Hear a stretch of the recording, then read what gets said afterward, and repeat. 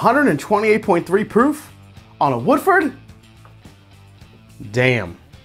What's up everyone, I'm Jason C, and today we got Woodford Reserve's annual release of their batch proof bourbon at 128.3 proof. It's the highest proof release to date. Does that plus their new bottle design make this a must buy? Let's find out today on The Mash and Drum.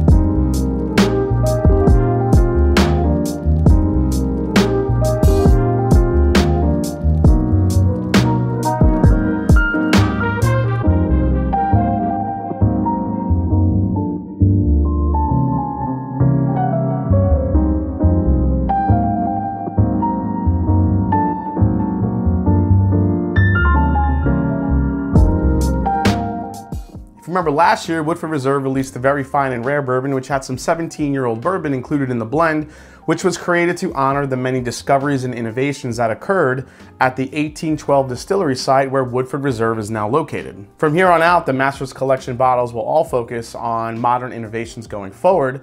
That release also introduced a new bottle design that changed from Woodford's pot still shaped bottle to their throwback and iconic flask shaped Woodford bottle that you see here.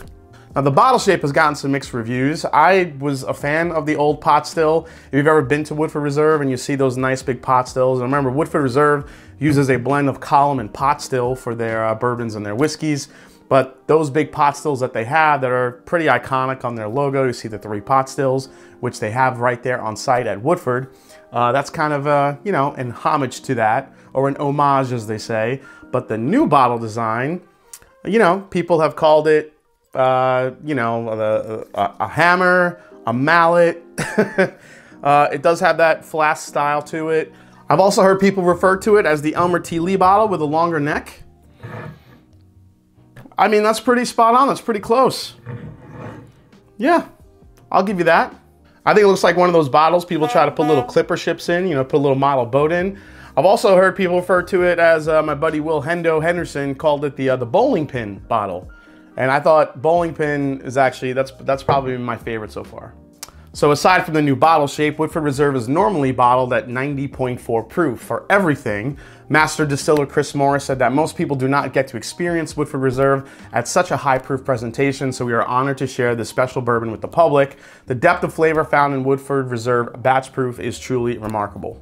All right, so I poured this glass about 20 minutes ago. I really felt like the first couple pours I had of this were really tight, really needed to open up a little bit. So let's see if it has opened up at all. We're also gonna add a little bit of water to this to see what happens to it.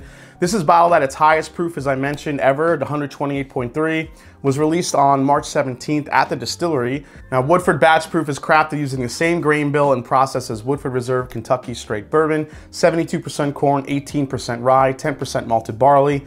Unfortunately, there isn't much more info than that. No age statement. I'm guessing this is chill filtered, and a suggested retail price of 130 bucks for a 750 milliliter bottle. So let's give it a go.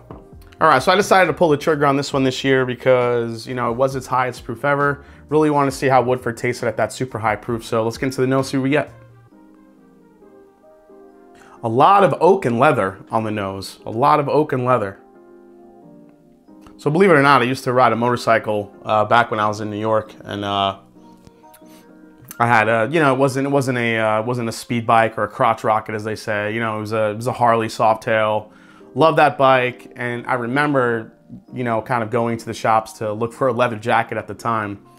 And yeah, this is actually kind of reminding me of that. There's a fresh cut wood note here. Really nice brown sugars, caramels. It definitely has opened up a little bit from my first pour. My first pour, it was kind of, you know, you're kind of getting some like bitter oak on there, a little bit of, you know, I don't know, there was something funky about it that I just wasn't getting. I'm glad I let this open up a little bit. The nose has gotten much nicer. A little bit more of a like a butterscotchy note coming through as well. Yeah, but the oak and the leather really coming through strong. A little bit of chocolate there too, I think. Right on the back end. Yeah, vanillas and caramels, which really weren't present in the beginning when it was all the way up in the neck, has now started to open up a little bit. So let's go for a sip, see what we get. Ooh, felt that proof. Never thought I'd say that about a Woodford, but wow. That really punched hard right in the palate. It's my first pour of the day, so wow, that one really made an impact. Let's go for another sip because I didn't really get much after I just got hit with, you know, pure gasoline. Here we go. All right, so on the palate, more oak, definitely more leather, nice chocolate finish on the back of this. It is very drying, I will say, my first couple sips. I mean, it is just sucking the moisture right out of my palate, especially on the finish. There's not really much there. All the moisture is gone, except I'm just getting kind of like that leather and like that oak. A little bit of drying oak note there. The heat is still present, still prevalent. Let's go for another sip. All right, so as you let this sit on the palate, I mean, it's tough because, I mean, the vanilla, the caramel, the brown sugar, that little bit of butterscotch note I was getting, it's all there. But, I mean, it is just coated in, like, I wouldn't say it's like a pleasant oak taste. There's a little bit of bitterness there, which usually kills it for me. There's kind of a bitter oak note, that leather, maybe slightest hint of like a tobacco, just kind of overlaying everything. And as it sits on the palate, you have to kind of wait for it to, you know, those flavors to really spring to life. This isn't one where you can like take a sip and then just kind of, okay, then keep going. It takes a little bit for this to develop on the palate. I think it's because of that really high proof. Let's go for another sip. God, it's so drying. It's just not, it doesn't feel great on the palate because it's like you're trying to get more moisture and you can't. It just, the alcohol and the oak tannins and the leather and the dryness of it really just suck the moisture out of it. Again, once you get past that wall, it kind of breaks through, and then here comes the butterscotch, the vanilla, and the chocolate. I think the chocolate, like this mocha, you know, mochaccino coffee chocolate note kind of hits you right in the very, very back end. But it takes a little bit to get there. One more sip, we're gonna add a couple drops of water to this and see what happens. Here we go. Actually, it's got a little punch of black licorice in there too. Yeah, it's kind of on the darker side here, you know, this bourbon. The sweet flavors are trying to break through, but they're just not doing it enough for me. The bitterness, the drying, you know, the you know, kind of sucking the moisture out of your palate. It's kind of overpowering the experience, but you know, giving you that little bit of sweetness and that dark chocolate espresso note right on the back end. Yeah, it's kind of like, I don't know, this bourbon's remind me like a movie, like Star Wars, you know, Episode 1, The Phantom Menace, which was a shit show of a film. But the best character in that film was Darth Maul. You know, Jar Jar Binks, I wish he was killed, but he wasn't. But Darth Maul was a badass, you know, villain in that movie, and you didn't really get to see him too much. And that's what I feel like is happening in this glass.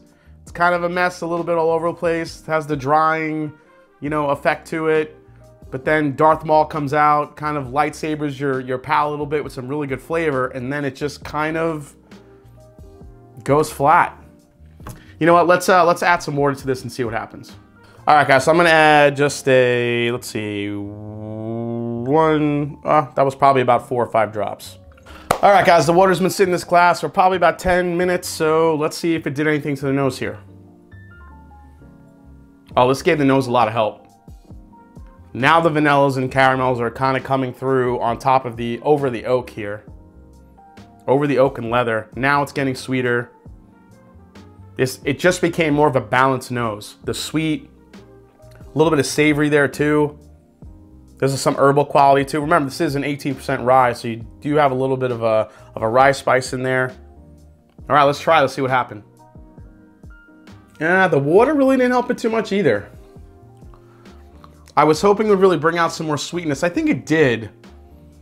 But yeah, you know what? The leather went away a little bit, and now just really the tannic oak is taking over. It's got very peppery. I think the water brought out a lot of the rye spice actually. One last sip here. Yeah, the water I think toned it down. It's not so drying with a little bit of water added. If you cut down the alcohol on this a little bit, gets a little bit more palatable. It's not as drying, but the problem is it didn't get any sweeter. It still kind of stayed on that drying chocolate, espresso, you know, tannic oak path. A little bit of sweetness is still there. I was just hoping it would come out more on this. I don't know, this one is kind of this one's kind of a puzzler, but I think what they don't tell you on this bottle is probably what's gonna shift my decision here. All right, guys, let's go to the final breakdown. First is price. We said it's 130 bucks retail for a 750 milliliter bottle. And on secondary, I've already been seeing these because of the high proof point. I think a lot of people on secondary think that the higher the proof, the more money they can get. I've already been seeing these at 200 to 250. And when it comes to availability, this is a limited release, but overall, when it comes to Woodford Reserve, they do have really good distribution. So I feel like most people would see this more often than not. All right, so let's talk about value. Now, when it comes to value, I think this is where this bottle loses it for me because it's 130 bucks for a barrel proof Woodford Reserve. You're not getting an age statement. Now, I think what we're seeing here is like something we see sometimes at Old Forester with those barrel picks.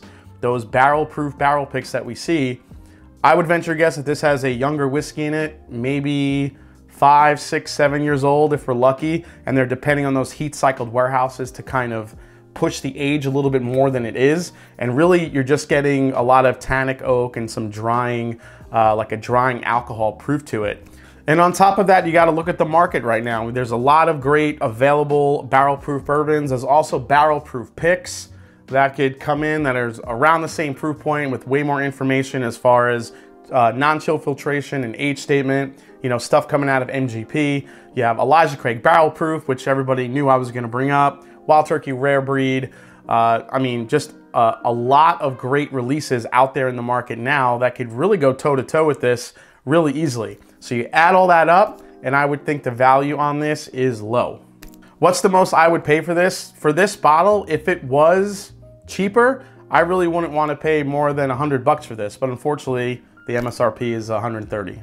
So I guess 130 is the most I would pay. I would not go over retail for this bottle.